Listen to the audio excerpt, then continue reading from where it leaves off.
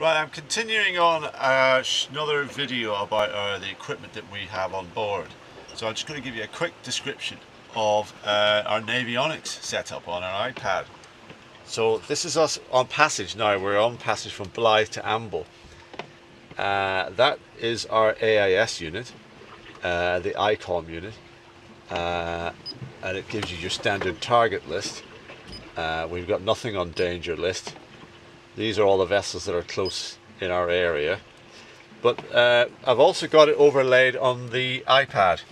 So this is a Wi-Fi overlay with the information that's coming from the ICOM AIS. So in the iPad, because of the overlay from the ICOM information, you can just click on these vessels. Oh, that's interesting. One has disappeared. It was on AIS and now it's gone. That's us. Our passage, there's our speed, 4.7, 5 knots. We've just come out of Blythe, which is there. Come down the harbour entrance, round the reef here, and now we bore away because we've got a southerly wind. And we're under asymmetric spinnaker, which I'll show you in a minute. Right, so there's all the vessels that are in Blythe. There's one, the Normand Pacific. We heard them coming in yesterday. So there's their call sign, AIS. Closest point of approach is 4.9 nautical miles, and the speed over ground is 0 because they're tied up alongside. So that's what's in Blythe, and this is the vessel that's just behind us, going the other way. So that is looks like perhaps a fishing vessel. Yes, that's a fishing vessel because it's not got a name. It's one of the smaller vessels, Class B AIS. So the CPA on that is 1.2 nautical miles, and it's doing 6.5 knots, course over ground 179 degrees true. And we've just gone past that. So you can see that we're clear on the approach up to Amble. And there's Coquette Island that we're just going to be heading past fairly soon. But what makes this possible is a Wi-Fi repeater. So the string of information, oh, there's those vessels again. There's the one that's behind us, the fishing vessel. There's the other one, the Solway Fisher. So this is another one. He's underway. He or she is underway using engine. CPA, closest point of approach, 7.5 nautical miles.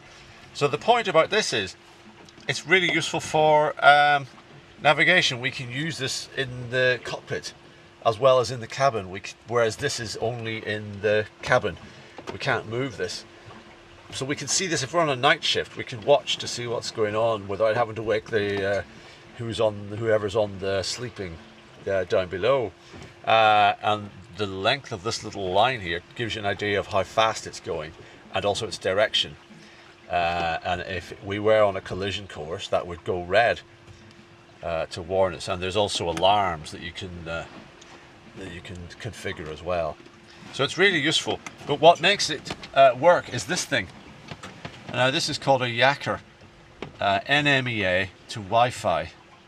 All you do basically is connect it to 12 volt positive and the same ground source, negative ground, as your ICOM unit, and then it takes the information, the NMEA information from the ICOM unit via this cable here, and it puts it out a Wi-Fi signal, and then you can pick the Wi-Fi signal up on any handheld device, which is really useful for being able to transfer the information from there so that you can watch it anywhere on board without having to come in and look at it in the cabin all the time.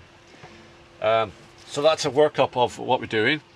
That's the navigation log for the trip so far. And we're under spinnaker. We've worked out our tide times for Amble.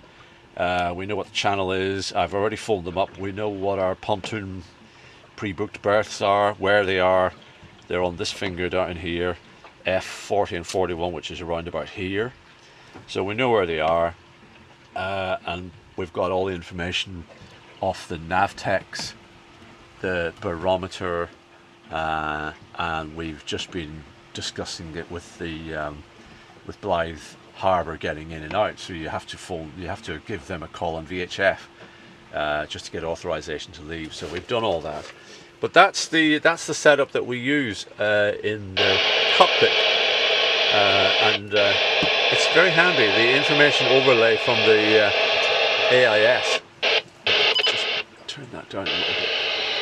Right, so this is us now. That's what it looks like on our gadgets, and this is what it looks like in reality. Doing it on that one as well. So that's the sea state.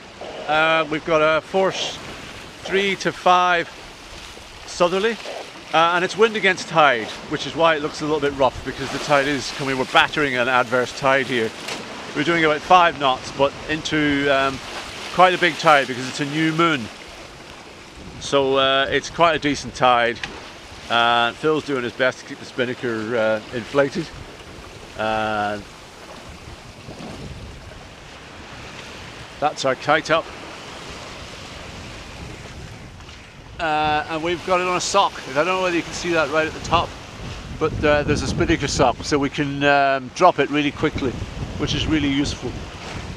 And you probably can't see this on the video, but we've got Cockhead Island Lighthouse that we're aiming for just off in the distance. It's probably about 9 miles away. So yeah, that's what we're doing at the moment, and we'll see you later. Yeah, it hit me that you couldn't see that iPad Navionics screen very well in that last video. So here's just another shot of the iPad Navionics and AIS overlay set up on passage. That's just out of Tynemouth. And all the green vessels there are AIS targets. Direction and is with the line, and the length of the line is the speed they're going at.